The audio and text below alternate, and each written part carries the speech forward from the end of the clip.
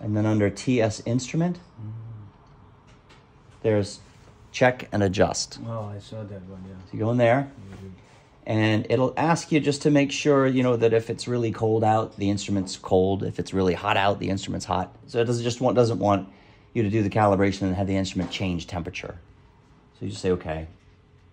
And then this top one up here, check and adjust the compensator, index error, line of sight error, and automatic target aiming. That's the one that most people will just do whenever they get a chance. It's the easiest one. So you say next to that, and then it just asks you to aim accurately at a target positioned horizontally at a distance greater than 100 meters. Now this is what I was talking about. Yeah. You don't have to be that far away. So, okay, it's 100, So 100 I'll just aim it at the crosshair of that, and you should always do it with like a round prism. Like a... So you're in prison, right? No? Yep. Round prism.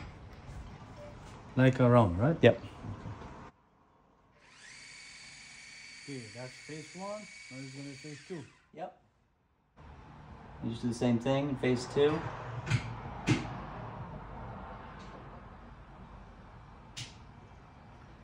You just hit measure again. Measure.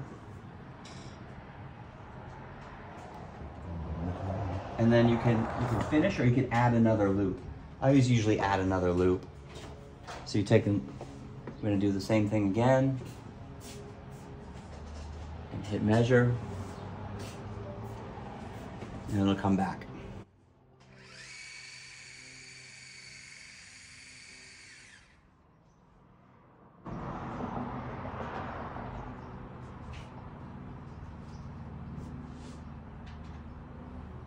Measure.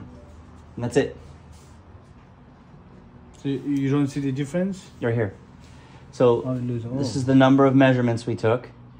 This is these are the amounts that those values have changed since the last calibration. And then you can see the results. So these are the new results. Oh. Hey, David. Mm-hmm. When the old results are all zeros, yeah, does that mean the old ones it's never been? So it's never been never had a calibrated. check and adjust, or it's been zeroed since it's like it would only never been calibrated, or it was zeroed when it was last serviced. Okay. All right. Because normally those numbers aren't zero. They are zero. Normally you see values in there because no total station comes off the factory completely perfect. They all need some sort of calibration before they can be So used. meaning like it hasn't. So anyway, but you see some of these values like the ATR camera. So the ATR is the camera that aims to the center of the prism automatically. And have you ever like had it auto aim and then you look through the telescope and it doesn't look like it's on the middle? Yes. Yeah, that's what I sent you one picture. That's why, so that, we just adjusted that by 16 seconds and 4 seconds. So we Right just, now? yeah, we just adjusted a big adjustment in that. Just so, now? Yeah, so it should be better now, yeah. Wow. Yep. Hit finish. And then we can, if you want to, you can say, you know what? Remind me to do this once a month.